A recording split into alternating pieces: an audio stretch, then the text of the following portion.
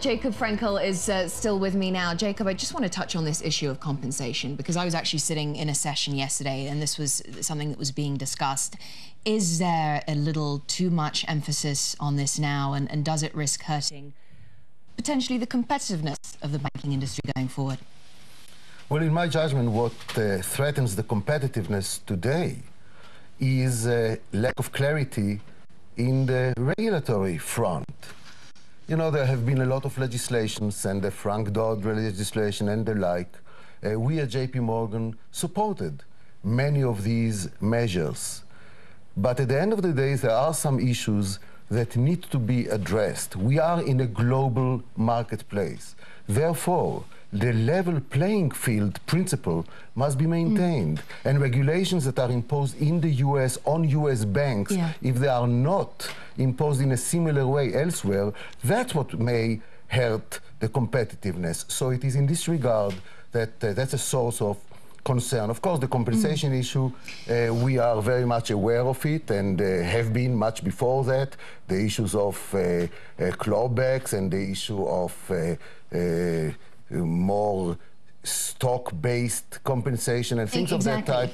So, and you know, JPMorgan, the reason why we have done relatively well in this crisis is because of the risk management. And part of the risk management is indeed mechanism and framework in which we always ask, and what if?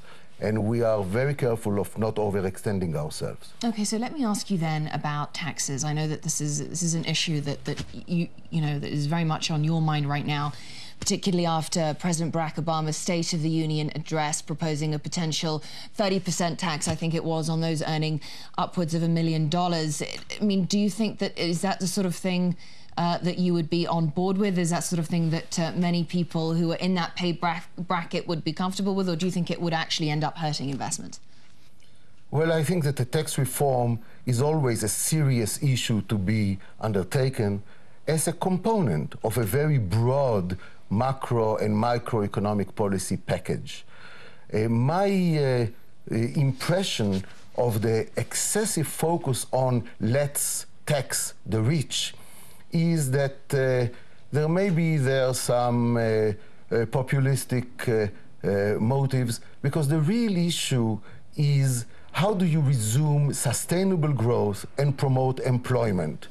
And it's difficult for me to see how this can be a major pillar in promoting employment. After all, it is the business sector that does the hiring.